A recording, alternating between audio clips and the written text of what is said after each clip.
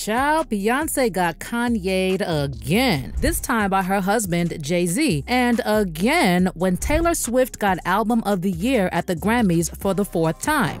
I don't want to embarrass this young lady, but she has more Grammys than everyone and never won Album of the Year. So even by your own metrics, that doesn't work. Think about that. The most Grammys, never won Album of the Year. That doesn't work. I don't think it works like that, Hov. But also, Jay-Z apparently canceled his pre-Grammy party just to uninvite Diddy, and Diddy threatening to expose the Grammys and other people in the industry. Okay, before we get into Diddy madness, let's first break down how Jay left his wife feeling uncomfortable and why Beyonce is now feeling embarrassed. So Jay was accepting the Dr. Dre Global Impact Award established in 2023, and while he accepted the award, he also took his time to call out the Grammys, and one of the things he said is that Bey is due for that Album of the Year award, which she has never won. For reference, Bey has been nominated for Album of the Year on 5 separate occasions. The first one was in 2010 for I Am Sasha Fierce, then a year later as a featured artist on Lady Gaga's The Fame Monster. After that, she was nominated for Album of the Year in 2015, then she got nominated for Lemonade in 2017, and the most recent nomination was for Renaissance in 2023. According to some people, Lemonade in particular looked like a surefire Album of the Year winner. I mean, we can all agree that Beyonce really ate when she explored the emotional impact of Jay-Z cheating on her to how she addressed generational pain as well as racial inequality. Let me not even start with how she blended genres using reggae, rock, hip-hop, soul, funk, country, and electronica. And the accompanying visual album, yeah, that was insane. That year, Adele was the one who won Album of the Year. And in her acceptance speech, the Adele also said that if there was one person who deserved Album of the Year, it was Bey. But I can't possibly accept this award, and I'm very humbled and I'm very grateful and gracious, but my artist of my life is Beyonce, and this album for me, the Lemonade album, was just so monumental, Beyonce. It was so monumental and so well thought out and so beautiful and soul-bearing, and we all got to see another side to you that you don't always let us see, and we appreciate that. Well, Jay-Z definitely agrees that his wife has been snubbed for far too long, and he made it clear that he believes Beyonce should have won Album of the Year at some point during her career. To a lot of people, including Jay-Z, it's ridiculous that even though Beyonce has over 30 Grammys, literally just one of her 32 Grammy wins has come in the Big Four category, which basically constitutes Album of the Year, Record of the Year, Song of the Year, and Best New Artist. Single Ladies was Song of the Year in 2010, but other than that, all other wins have been in genre categories, which clearly isn't enough for her and Jay as well. Okay, I agree that it was smart for Jay to say what he said when Beyonce was not nominated for Album of the Year, you know, so it doesn't look like the others didn't deserve it. But it became a big deal because it so happens that Taylor Swift is the one who won Album of the Year again. And the Grammy goes to Taylor Swift.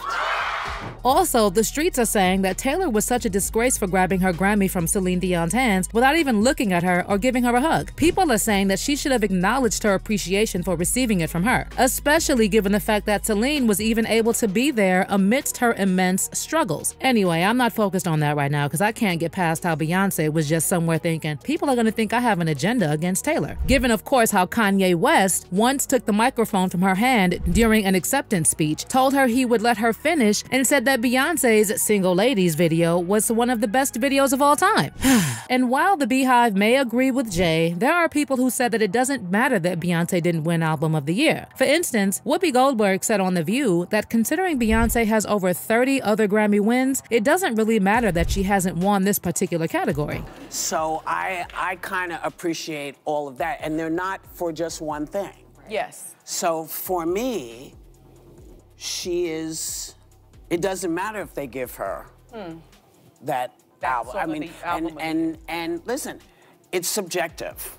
Yeah. People are voting. You can't determine who's doing it unless you're the person voting. So I think 38 is kind of not a terrible number. Other people also agreed that as much as Jay has the right to talk about whatever he wants during his speech and defend his wife, it is a bad look when Bey has won so much already. I mean, he would have had a point if she was always snubbed for most awards, but that is far from reality. Some people also said that if Beyonce wrote the music and lyrics for an entire album, she would probably have a shot at winning. But as long as she keeps sampling other artists and needing 3,000 people to write the lyrics to one song, she's probably never going to win. Honey, a lot of people may not agree with Jay-Z saying that Beyonce deserves to win Album of the Year, but we can all agree that he was right on one thing. Some people really did get robbed, and others didn't deserve to be in any category. Some of you gonna go home tonight and feel like you've been robbed.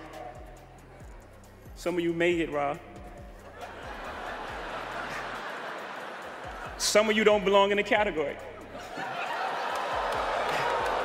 Oh, no, that was it.